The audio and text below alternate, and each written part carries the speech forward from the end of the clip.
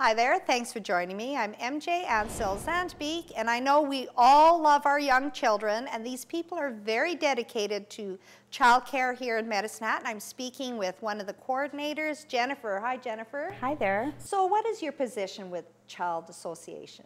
I'm the coordinator of the Medicine Hat District Childcare Association. Okay, great. So how can we help you today? Well, I just wanted to tell you a little bit about some things we have coming up in recognition of early childhood educators and the important work they do with our youngest citizens.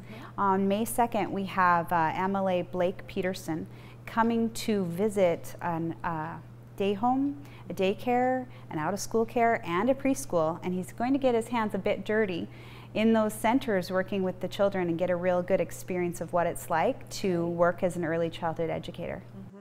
And May 10th, what's special about May 10th? May 10th, we're very excited. We have Mayor Norm Boucher doing a proclamation in recognition of early childhood educators in our region. We're really excited to have that happen. We've invited the children, the staff and providers from the childcare programs in town down to that event at City Hall.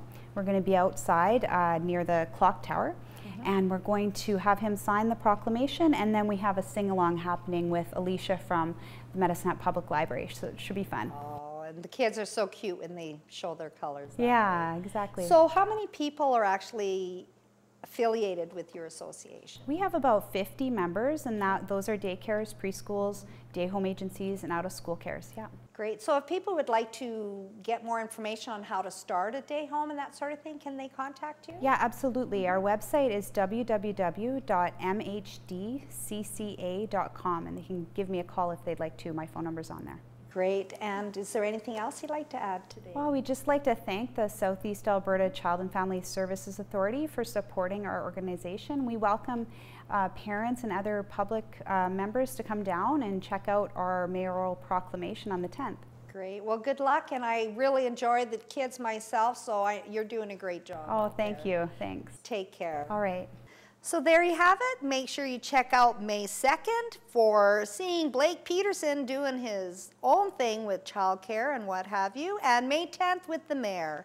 Take care, and we'll see you next time right here on Shaw. Location was provided by Peggy Giesen Consulting, where you can host a function of any size for any occasion. The address is 523A North Railway Street, and you can contact Peggy at 403-504-7825 or email pgiesen@memlane.com, and the website is www.peggygiesen.com.